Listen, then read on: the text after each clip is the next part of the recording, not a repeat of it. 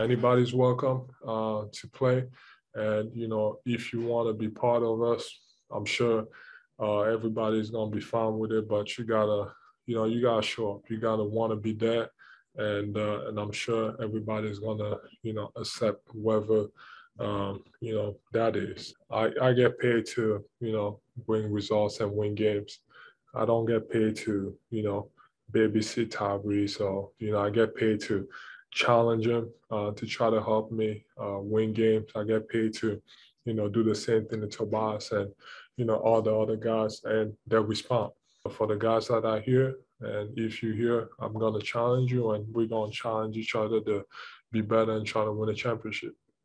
So that's not the first time this season we've heard Joel Embiid use the term babysitter, joined now by Zach, Perk, and Chiney. So, Zach, I'm going to start with you. Do the 76ers, as presently constructed, have enough to win the East right now? First of all, babysitting is a tough job. I don't know nobody wants to be a babysitter. Like, you know, $5 an hour to do it. I'm going. Look, you can start to talk yourself into it. They're near the top of the East. The Bucks right now, their center is injured. They don't have a great matchup for Embiid. I still think the Sixers are just a little bit short. Look at what the Bucks have done. They just destroyed the Lakers last night. They're 23-5 with their big three healthy. They're hopeful Lopez will come back at some point.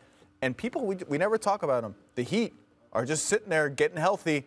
And I think both of those teams I would probably take in a playoff series over Philadelphia. But the fact that we're even having this discussion is a tribute to what Joel Embiid, especially him, has done this year. What a majestic season. Yeah, and you think about the top of the East. You just mentioned the Bucks, who we all know can repeat if they so choose. The Miami Heat, they improved. The Chicago Bulls, they improved.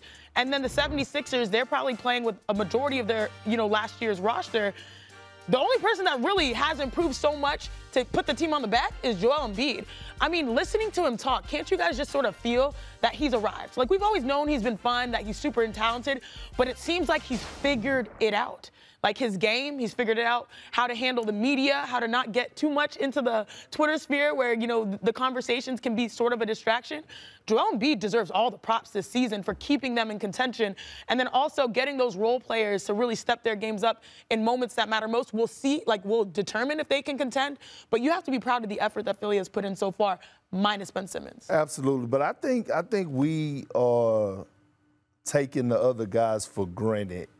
They're very underrated. We have to realize this team was what, Ben Simmons layup away or a couple possessions away of actually going to the Eastern Conference Finals last year. And some may say that if Tyrese Maxey was in the game instead of Ben Simmons, that they would have won the game. He has improved so much. That's why Philly don't want to give him up. But when you look at their team and you look at Embiid, when you look at the Eastern Conference, first of all, the Eastern Conference is wide open.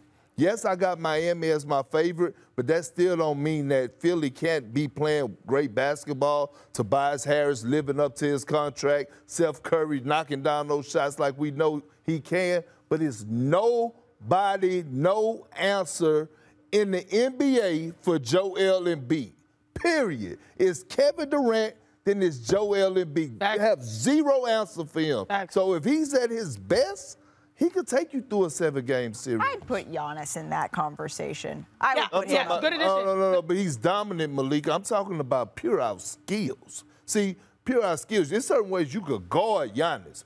You're not just going to sag off his Can I feet. just say it's telling, overarching this entire discussion, that we barely brought up Brooklyn. Like, that's how haywire the situation has gotten. Thanks for watching ESPN on YouTube. For live streaming, sports, and premium content, subscribe to ESPN+.